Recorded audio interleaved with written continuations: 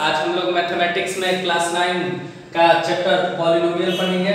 तो पॉलिनोमियल में एक्सरसाइज 2.1 और 2.2 हम पहले वाले वीडियो में आप लोग को पढ़ा दिए थे। आज हम लोग पढ़ेंगे एक्सरसाइज 2.3। देखिए क्वेश्चन क्या है फर्स्ट कि find the remainder when x³ + 3x² + 3x + 1 is divided by first कितना है x + 1, मतलब कि x + 1 से जब x³ + 3x² + 3x + 1 को डिवाइड देंगे तो रिमाइंडर कितना आएगा। तो इसको सॉल्व करने के लिए सबसे पहले हम क्या करेंगे, जो डिवाइजर है जिससे डिवाइड देना है उसको हम लोग 0 कर लेंगे। तो x + 1 = 0 कर दिए। अब +1 है तो उस साइड माइनस में, तो x का वैल्यू आ गया -1।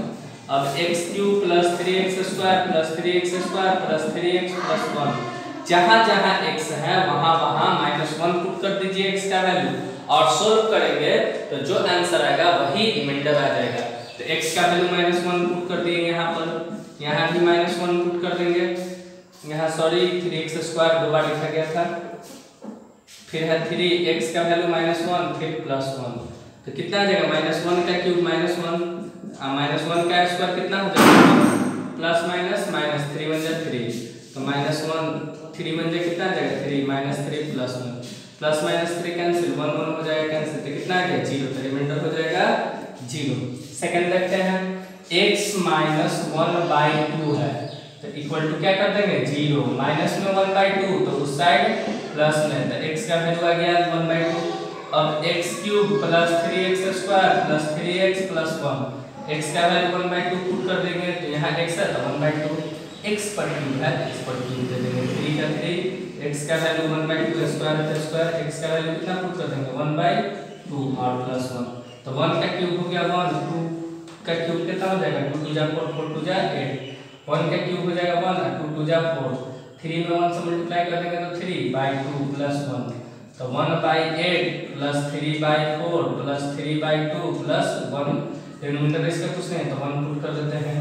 एलसीएम सबका ले लीजिए तो आ जाएगा 8 में 8 से डिवाइड देंगे तो 1 में 1 से मल्टीप्लाई कर देंगे तो 1, 4 में 8 से डिवाइड देंगे तो 2 और 2 में 3 से मल्टीप्लाई कर देंगे तो 6, 8 में 2 से डिवाइड देंगे तो 4 4 3 से कितना आ जाएगा 12, 8 में 1 से डिवाइड देंगे तो 8 और 8 में 1 से मल्टीप्लाई कर देंगे तो कितना आ जाएगा 8। सबको ऐड कर दीजिए तो 12 में 8 ऐड करेंगे तो कितना आ जाएगा 20, 20 में 6 ऐड करेंगे तो 26, 26 और 1 कितना आ गया 27/8, आंसर हो गया। थर्ड देखिए x से डिवाइड देना है तो x इक्वल टू क्या कर देंगे 0।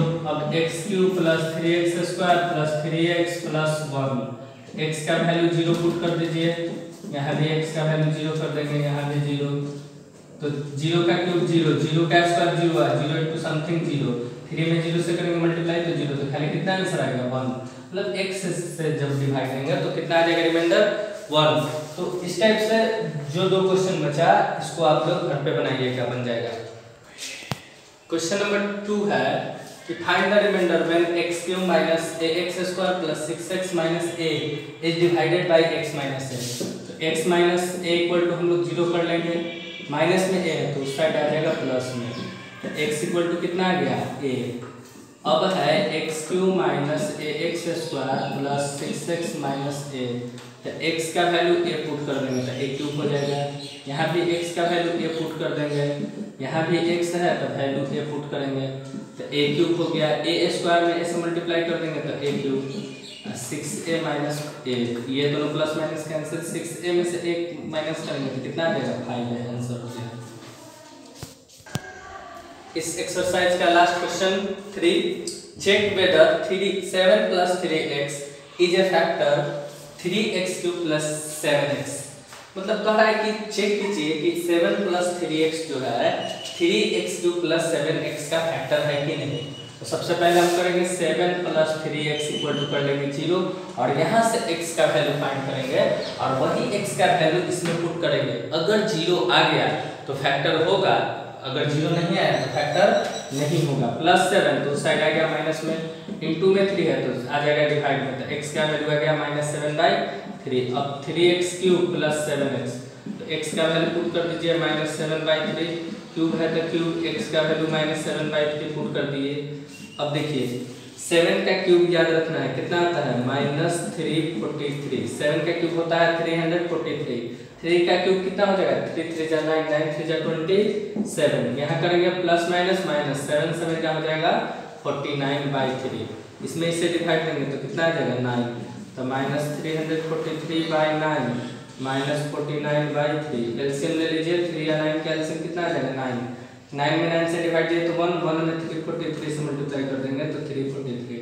3 में 9 से तो कितना आएगा 3, और 3 में मल्टीप्लाई करेंगे हम लोग 49 से तो कितना आ जाएगा 9 3 जा 27, 2 3 4 जा 12, और 2 कितना आ जाएगा 14। अब दोनों को ऐड कर देंगे, माइनस माइनस ऐड करेंगे लेकिन सिंबल लगेगा माइनस का ही, तो कितना आ जाएगा 7 और 3 10, 4 4 8 और 1 कितना आ गया 9, 3 और 1 4 और 1 कितना आ जाएगा 5, 3 और 1 कितना आ जाएगा 4/9। तो 0 नहीं आया तो फैक्टर नहीं होगा, आंसर क्या हो जाएगा नो।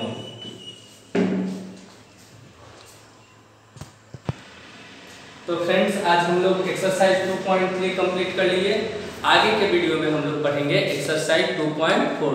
तब तक आप लोग एक्सरसाइज 2.1, 2.2 और 2.3 को अच्छे से सोल्व करिएगा।